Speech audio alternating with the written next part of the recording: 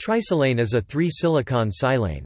It has the chemical formula silicon hydride and is a liquid at standard temperature and pressure. It is a silicon analog of propane.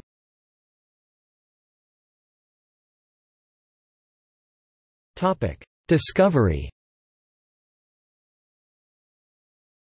Trisilane was discovered in 1916 by Karl Somieski and Alfred Stock while investigating the reaction between hydrochloric acid and magnesium silicide. This reaction had been explored as early as 1857 by Friedrich Wöhler and Heinrich Buff, and further investigated by Henri Moissan and Samuel Smiles in 1902. The decomposition of magnesium silicide produces a variety of silanes, but trisilane was first explicitly identified by Somieski and Stock.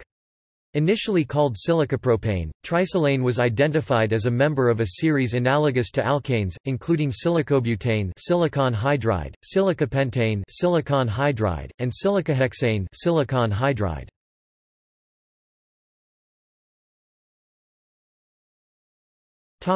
Synthesis. Trisilane is a trace product of the reaction between silicon hydride and HCl. This reaction is done using infrared lasers. The laser was set up in a stainless steel cylindrical cell with the laser perpendicular to the mass spectrometer. Trisilane can also be produced by using the Schlesinger process. This process reacts lithium aluminium hydride with octachlorotrisilane in 1-butoxybutane. Trisilane is also yielded by thermal decomposition of monosilane and disilane at higher temperatures as demonstrated by Bowery, Purnell and Walsh in the 60s.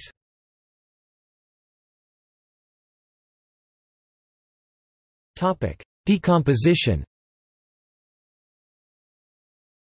The decomposition of trisilane is a 1,2-hydrogen shift that produces disilanes, normal and isotetrasilanes, and normal and isopentasilanes. The proposed mechanism involves the low-lying unoccupied orbitals of 4s and 3d on C.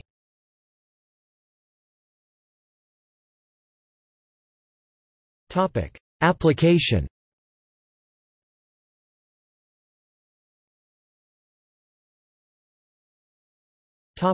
Carrier.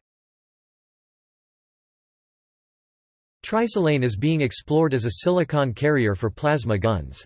This process can apply silicon in thin layers for semiconductors and similar applications. One of the more promising applications would be an inexpensive process to make solar panels.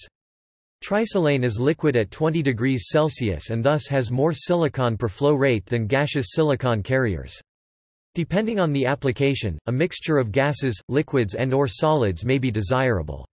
Altering the composition of the carrier allows for a variation in the film thickness and droplets from the spray that can solidify on the material, which are called coins. The formation of coins is why a carrier must be carefully selected. Gaps between the coins can lead to an incomplete application of silicon to the material.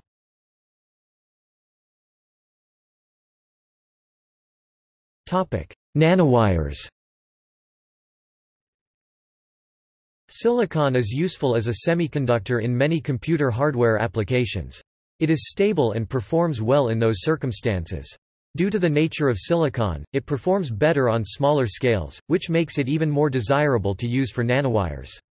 Previous methods for the growth of nanowires involves a supercritical fluid-liquid-solid (SFLS) material in organic solvents, temperatures above 400 degrees Celsius, and pressures above 100 bars. High energy requirements, specialized equipment and undesirable byproducts can limit the production of nanowires. Methods employing trisilane have many advantages over the SFLS method. Not only can they be done at atmospheric pressure, they can be done at 363 degrees Celsius with a bismuth seed or 264 degrees Celsius with a gold seed. The trisilane method is a solution liquid-solid method (SLS) and relatively clean with little amorphous or particulate byproducts.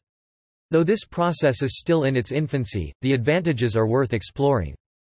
Further experimentation will be required to fine-tune the process, but preliminary results look promising.